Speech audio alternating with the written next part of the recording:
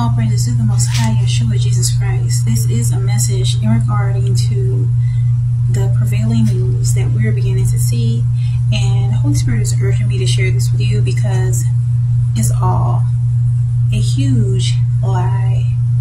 A lot of delusions that are presented to us in order to keep us into a position where we're controlled, where we're not living our life according to God's divine will.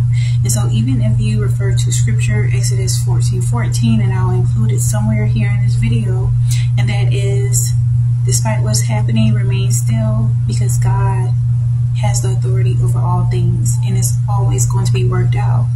But when you're operating within this world, within the society, it's easy to fall into the trap, into the manipulation of the worst is yet to come. And I get it.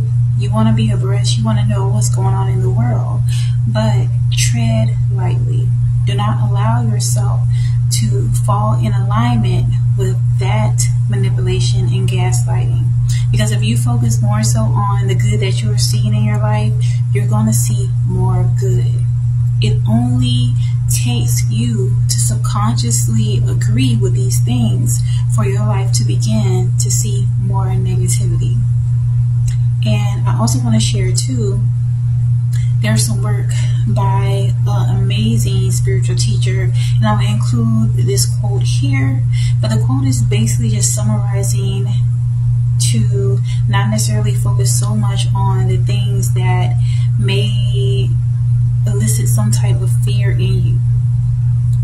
We have the ability to move beyond that, and more often than not, we suffer more so in imagination than in reality. A lot of things that we're suffering from is things that we're thinking about, fears, different events that may have been harmful on some level. But just like there may be clouds presenting itself, there's always still sunlight behind that. So have the ability to focus more so on what it is that you want to see in your life, because it's happening. Only the best is yet to come. And it may not even seem like something, I would say, it may not feel that comfortable saying it, especially if you're experiencing something that is not necessarily what it is that you see for your life.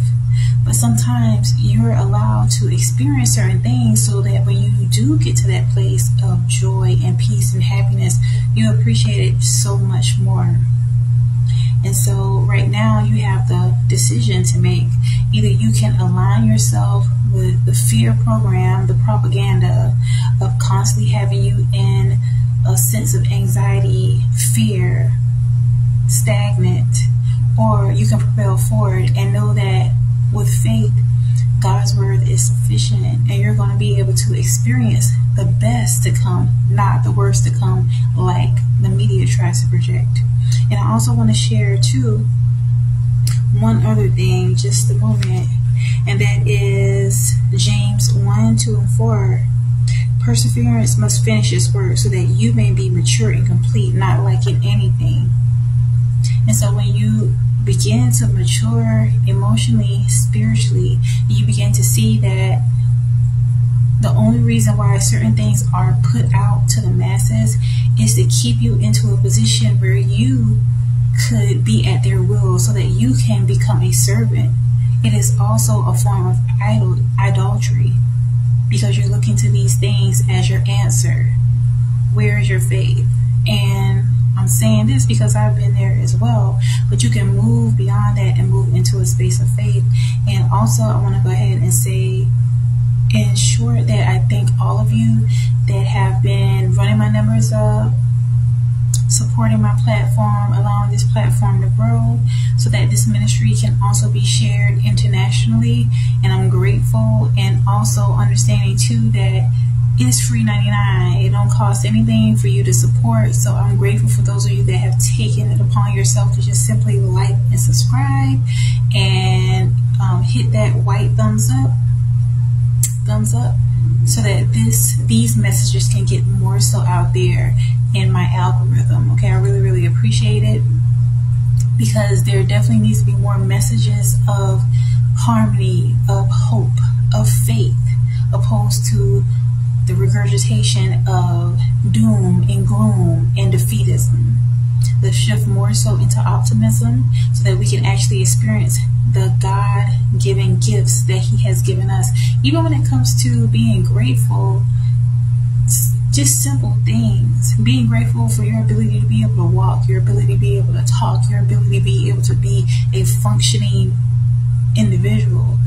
Those are blessings. And sometimes we have so much that we are wealthy with, we just chalk it up to what the world puts out there as true worth and value, and those are material possessions. Yes, God wants us to have nice things, but when you begin to appreciate the wealth and abundance that you have naturally without all these extra things that may be man-made, then that is tapping into true wealth, and also understanding that the best is yet to come. It's just right around the corner. You begin to experience that by being grateful for what it is you have in the here and now. Until next time, definitely vibe higher and thrive. I am Lotus of Judah. I love